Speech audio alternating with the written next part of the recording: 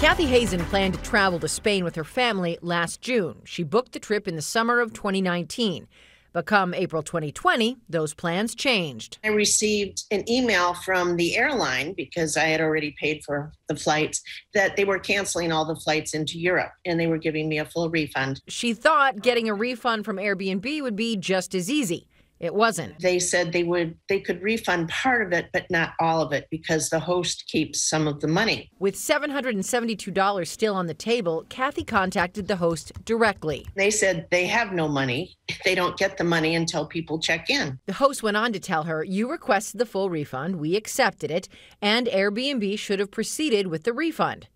Going back to Airbnb proved to be no help. They said, well, there's nothing they could do because it wasn't within their guidelines, their pandemic guidelines. The policy stated the host's cancellation policy will apply as usual for reservations booked for May 31st or later.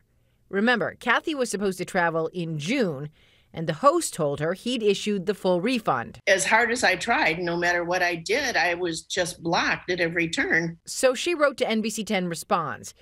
We asked the company for its understanding of the situation, and the same day, Kathy received this email saying in part, "I do see that your hosts have opted to refund you the funds that were due to them, and you are requesting a refund of the service fee on these reservations.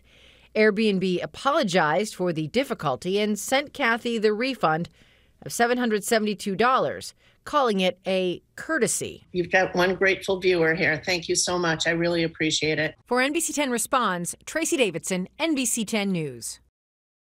So we asked Airbnb why it decided to issue Kathy's refund after we got involved, but we did not get a response.